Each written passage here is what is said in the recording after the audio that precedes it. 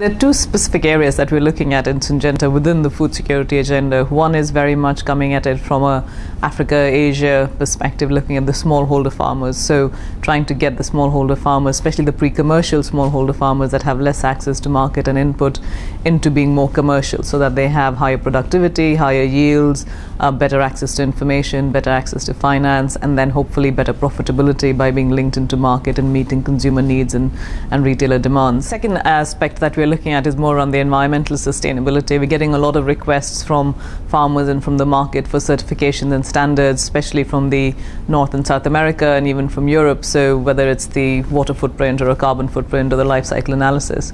And so we are trying to see if we can create a holistic framework of looking at the environmental impacts of agriculture on the farm, but also probably further on in the value chain, especially around food and waste, and then trying to find the solutions and the agronomy protocols and the right input protocols to kind of mitigate those risks, but also looking at it from an opportunity perspective. I mean, whether carbon credits come up, whether farmers can actually get a lot of more financial benefit from being more environmentally sustainable. One of the big aspects of looking at the environmental agenda is to figure out what you're trying to measure and hence what you're trying to get the efficiency around.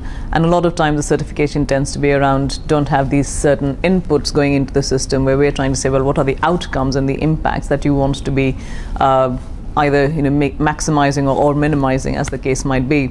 So for us, a lot of that work comes down to actually saying, are there multi-stakeholder initiatives that you can be part of to change the entire industry? Are there certain levels of certification and measurements that we want to take forward? But also then what are the responses from a company perspective that we want? And it ranges.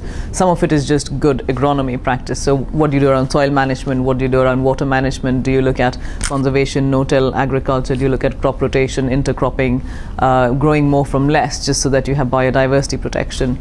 But then you could have technology, so seeds that are drought resistant or at least perform better in water stressed areas or even in flooded areas. So what can you do around actually the genetic of the crop? And it doesn't need to be GM, which is what everyone tends to do. We're looking at hybrid corn in the US now, which has drought tolerance traits built into it.